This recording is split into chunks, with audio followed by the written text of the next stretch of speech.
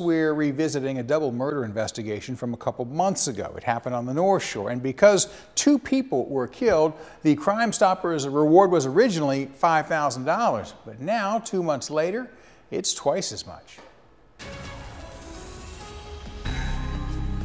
This was the scene on July 23rd in the 600 block of Martin Luther King Street in Amite. The Tangipahoa Parish Sheriff's Office says around 5 o'clock that morning, a woman called 911 and said she'd been shot.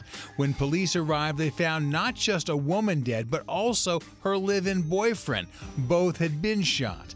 Usually, the reward in a homicide case is $2,500. If there are 2 or more victims, it's twice as much, $5,000. But now, the Tangipahoa Parish Sheriff's Office and Crime Stoppers of Tangipahoa Parish are doubling it to $10,000. If you can help solve the case, the cash could be yours. So far, more than 470 people have been booked after their cases rolled on the wheel of justice. The victims in the case were identified as Chrissy Jenkins and her boyfriend Christopher Hedgewood. Amite Police, the Tangipahoa Parish Sheriff's Office, and State Police are all part of the